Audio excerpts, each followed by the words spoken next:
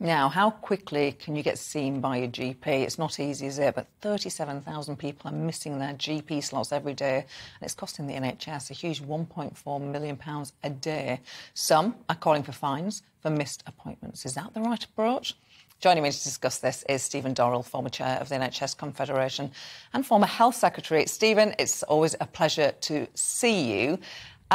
So these new figures showing almost 5 million slots have been recorded as did not attend this year alone. It's dreadful waste. Everyone agrees with that. What do you think is going on?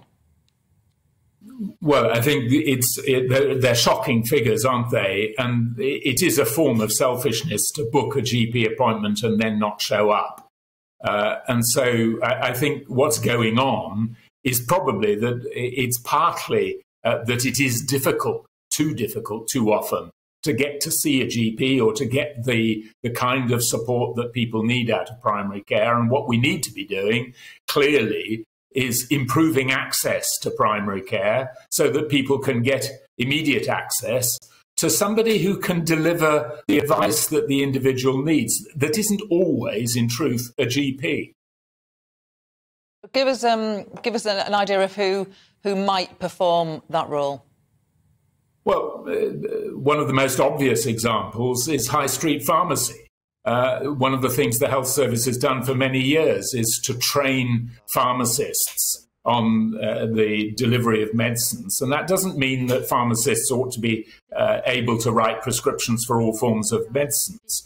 But very often, the pharmacist will actually have sufficient knowledge to be able to give completely safe, proper medical advice. So pharmacy is one example. Another example actually is using remote consultation methods that we've grown used to during the pandemic. That doesn't mean that it's a replacement for face-to-face meeting with a GP or with a nurse or another health professional, but it's simply another form of access.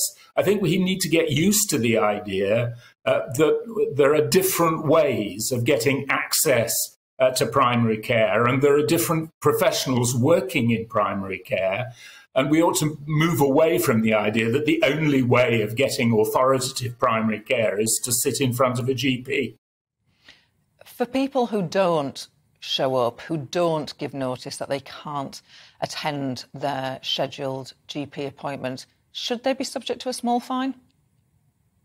I'm not really in favour of that. I think the administration that's involved in collecting that and having the argument, and it creates a different type of relationship between the health service and each of us as citizens. So I'm not really in favour of going down that road. What I am absolutely in favour of is the health service thinking radically about how to improve access. The point about the National Health Service is supposed to be that it provides access to qualified care at the moment that you need it without asking whether you can afford to pay for it.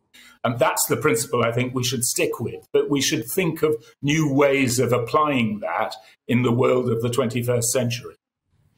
The number of qualified doctors is falling. That's despite the fact that the government manifesto promised 6,000 more GPs by 2024. That's got to be part of the problem, hasn't it?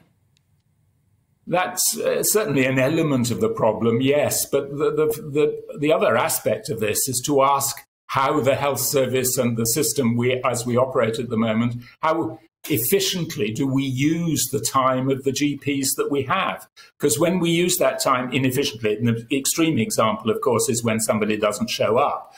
But also when a GP's time is used to do things that don't actually require 5 years at medical school to be able to do them safely, then we're wasting the resource of GPs. So, yes, of course, we need to ensure that we've got a full supply of job opportunities for people, but we also need to ensure that when we've got them, we use their time effectively to deliver proper care to the patients who need access to them.